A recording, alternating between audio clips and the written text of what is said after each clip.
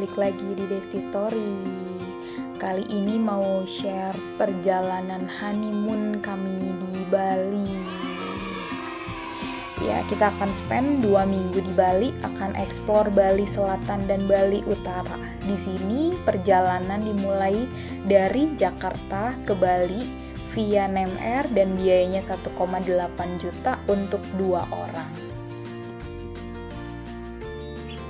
Sampai Bali, kita dari airport langsung aja cus naik taksi ke Sanur. Di sini kita nginep di Grand Palace Hotel Sanur, biar mager langsung 3 malam 1,6 juta. Next day-nya kita langsung ikutan Nusa Penida trip, langsung aja seharian di Nusa Penida, biayanya 1,5 juta untuk 2 orang. Dan di sini mereka udah bantu kita ngerekamin video dan lumayan instagramable, ini rekomen teman-teman.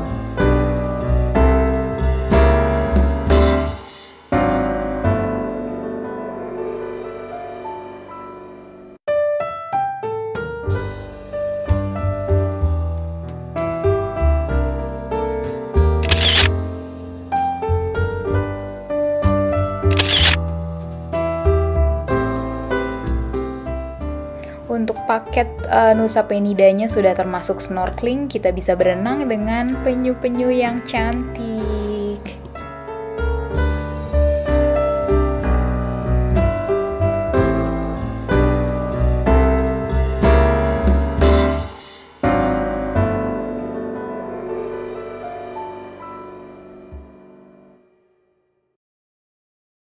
Besoknya kita jalan-jalan di pinggir pantai Sanur dan ini kita waktunya kuliner. Kita makan di warung Mak Beng. Aduh, enak banget ikannya. Hari keempat kita cus ke Nusa Dua. Dari Sanur langsung naik taksi, kita udah booking di Bali Relaxing Resort Spa 3 malam aja langsung di 1,9 juta. Dan dia punya kolam renang yang besar banget, pokoknya puas banget. Kita berenang bisa sampai malam deh kalau di sini.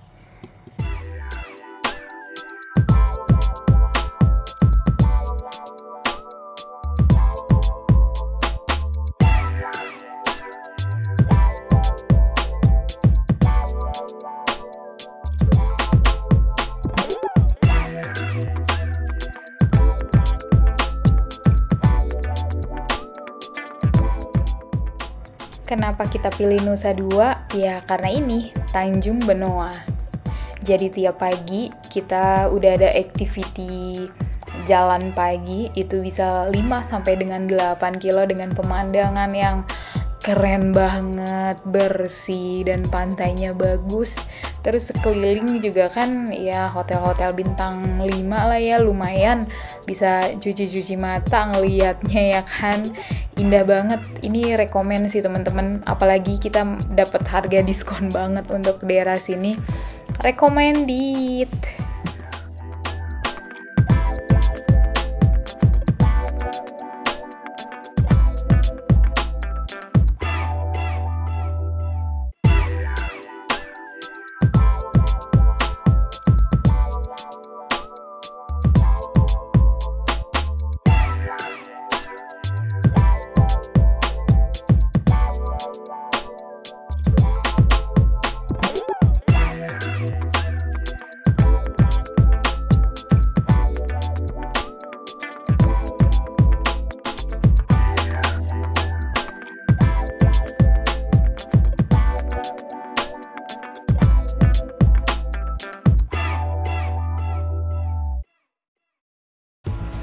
Iya, hari kelima temen ada yang infoin lagi di Seminyak, temennya Suami. Jadi kita makan di restoran. Kita naik taksi dari Nusa Dua. Restorannya keren sih. Ini nama restorannya itu Breeze at the Samaya Seminyak. Dan ini depannya langsung kita makan di pinggir pantai kayak gini.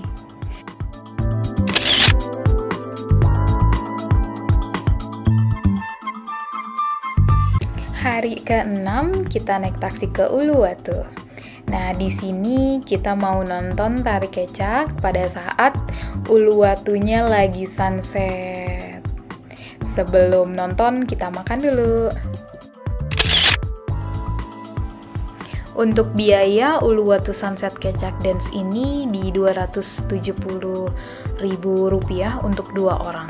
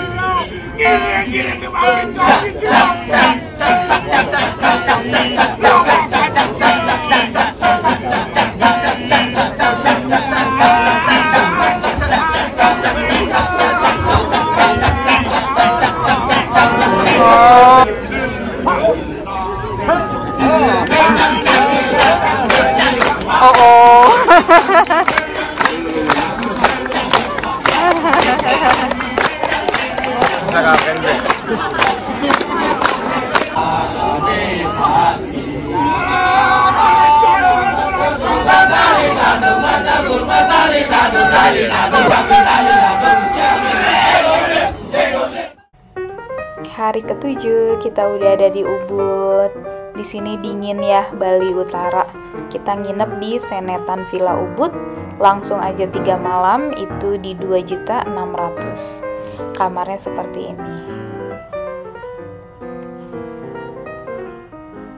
Untuk kamar mandinya dia tipikal Ubud ya, outdoor.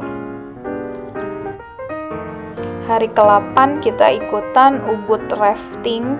Itu biayanya di Rp340.000 untuk 2 orang. Kita nggak bisa ngerekam video, tapi ada kenang-kenangan foto sih.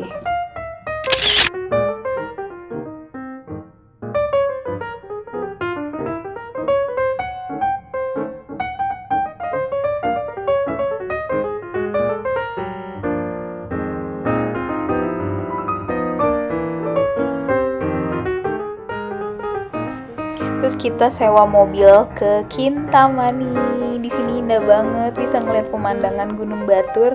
Kita sewa mobil 1 harian di 500.000 dan nggak nyesel, bakalan balik lagi sih. Kalau Kintamani itu keren banget. Kita kemarin itu pergi ke pemandian air panas ya di Batur. Itu Batur Natural Hot Spring, biayanya di 300.000 aja untuk 2 orang.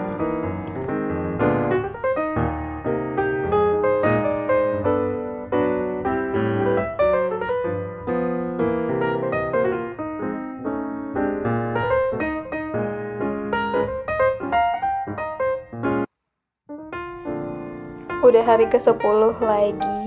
Dan karena kita suka banget sama Uluwatu, akhirnya kita balik lagi dong ke Uluwatu. Ya ampun. Dan kita nginep langsung 3 malam lagi. Karena kita orangnya mager, kita nginep di Le Grande Hotel, biayanya di 2 juta rupiah.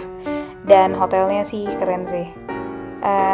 Kolam renangnya langsung depan kamar. dan fasilitasnya juga bagus, gymnya, swimming poolnya dia ada 2. Makanan di restorannya itu enak, cuma nyebelinnya di Uluwatu ini susah taksinya. Dan kenapa juga kita nggak lama-lama di Bali Utara, karena musim hujan. Kita sempat ke Monkey Forest juga waktu di Ubud, cuma ya gitu, nggak bisa ngapa-ngapain, nggak bisa ngerekam, nggak bisa foto karena hujan. Nah, balik lagi ke Bali Selatan, di Uluwatu ini kita sempat ke Ayana Resort dan makan di Sami-Sami restoran di Ayana Resort. Ini adalah Italian restoran yang recommended banget, langsung beach view. Setelah leha-leha 2 minggu, enak banget liburan di Bali, honeymoon di Bali-nya. Akhirnya kita harus balik lagi ke Tangerang, kita balik lagi untuk kerja. Dan terima kasih teman-teman udah nonton videonya sampai selesai.